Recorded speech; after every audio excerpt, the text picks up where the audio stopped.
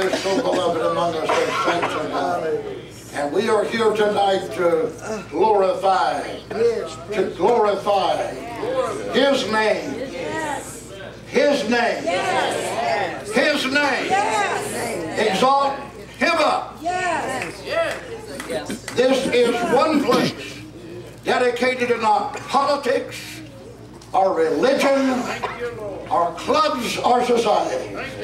It is dedicated to the name of Jesus. I praise His holy name. I give Him glory and honor tonight. Yes. Yes. Yes. Hallelujah.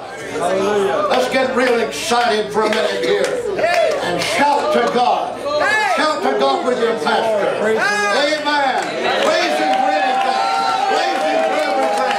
Praise Him for all things. Blessed be the name of the Lord. Give Him glory. I said, give Him glory. I said, give Him glory. I said, give Him glory. I said, give Him glory. I said, give Him glory.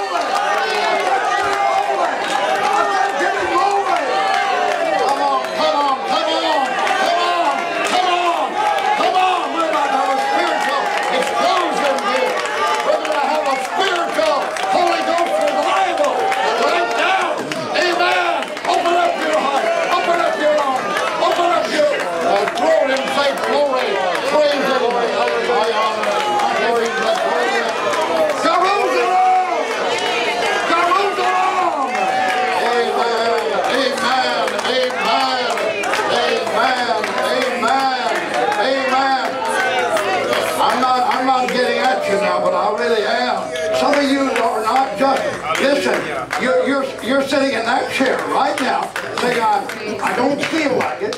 I'm sick. I can't get on my feet. I can't praise Him. I can't give Him glory. I can't give Him honor. Let me tell you something. If this church will explode with an explosion of the Holy Spirit, not something put on, but how many are filled with the Holy Ghost? How many are filled with the Holy Ghost? You believe God right now can do a miracle in your body, in your life, in your heart right now? Praise Him. Touch your neighbor and say, now, Brother Marlow said He could do a miracle. All right, I'm going to believe it right now. Touch your neighbor. Touch your neighbor. Amen. Get a hold of them. Transfer power right now.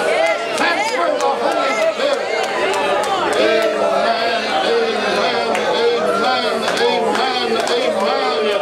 Praise the name of the Lord. Transfer the Holy Spirit. Transfer the Holy Ghost. Transfer the will of God. Transfer the love of God tonight. Let it be living in this place. Oh, praise the name of the Lord. Amen. Amen. All over me is keeping me alive. I'll let you be seated for a moment. Praise our God. We're very thankful tonight to be in service on this Saturday night and to worship God and to praise Him, to give Him glory and to give Him honor. Very thankful for the songs that have been sung, the music that's been presented. Everything is sacred and holy in the house of God. The only way that worship is not holy is when the people of God trash it and cheapen it.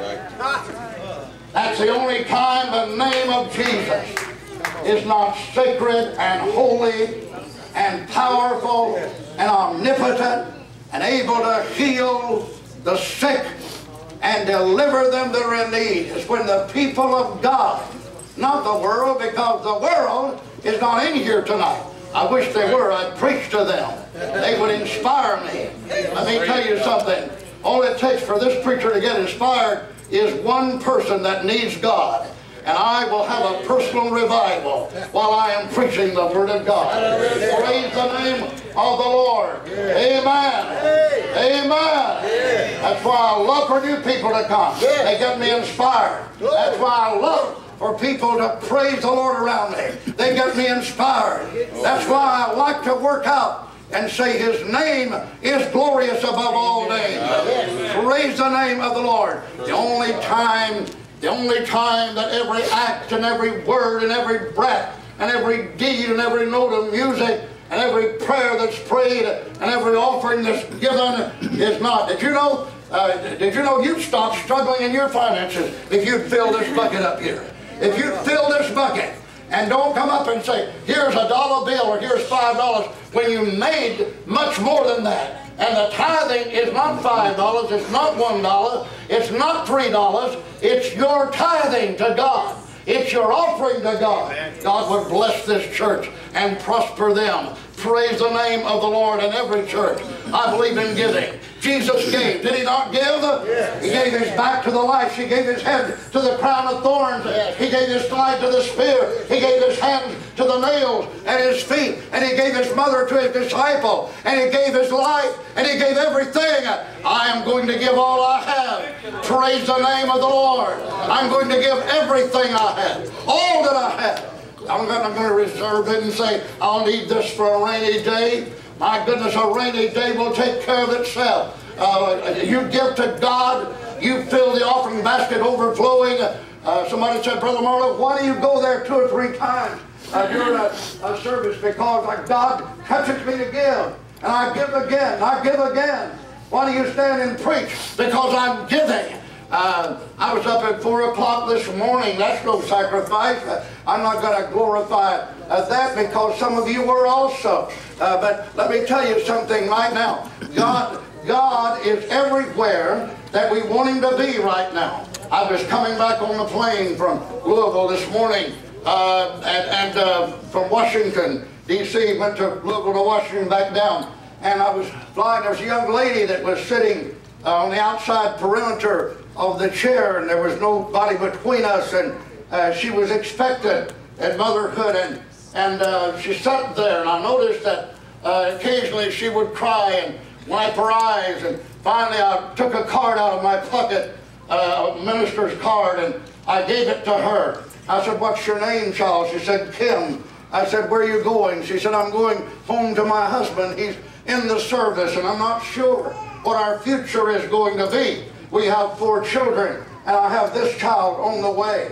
And I'm not sure about what my future is going to be because he may be shipped to Afghanistan, and I have 4 children to raise, and I don't know if he will come back or not. And I began to talk to her. I said, are you a Christian? She said, yes, I am. I said, where do you go to church? She told me, Berean Baptist Church.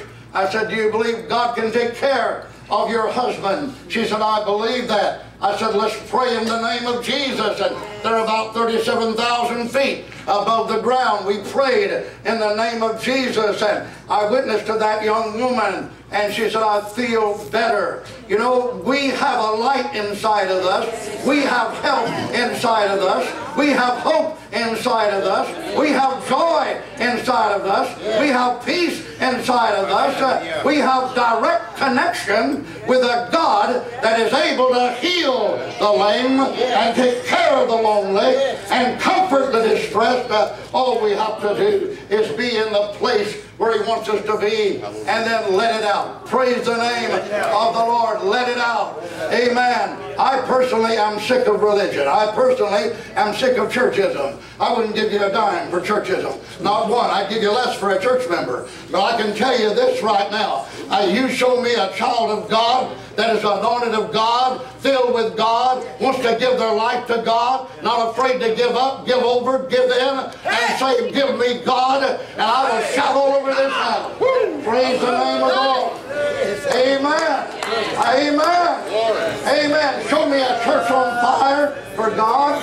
Show me a church on fire for God more than they are for the Rays or the Buccaneers or whatever all that stuff is out there, and show me a child of God who will get more inspired in the church to sing praises, to worship God, to give Him glory than they will for some amusement thrill of the world. And I'll say glory to God. Hallelujah. Amen, amen, amen. Praise the name of the Lord. I believe it's time for the church to get ready for the coming of the Lord. Yes. I believe it's time for us to prepare for the millennium of Christ. Amen. I believe it's time for us to get ready for the white horse. The black horse is past, the red horse is over, the pale horse is through, there's a white horse. Yes. And that white horse is coming.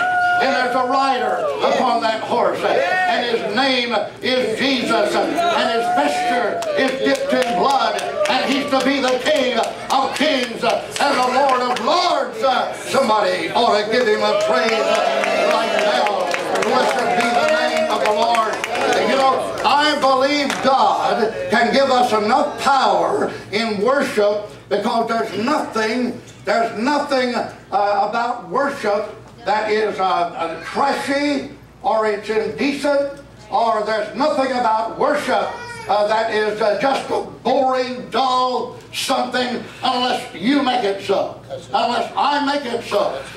If I don't trash the house of God, it's the most beautiful place I could ever go. Yes. Praise the name of the Lord. If I don't trash a song I sing, and I sing it with power, and I sing it with love, and I sing it with inspiration, it is the most beautiful song that was ever sung.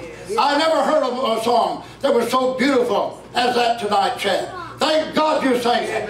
Praise the name of the Lord. There is nothing that exceeds the power and grace of God when it fills the heart of his people and the family of God. Praise the Lord. You know what we need to do, though? We need to fall more in love with Jesus. I said we need to fall more in love.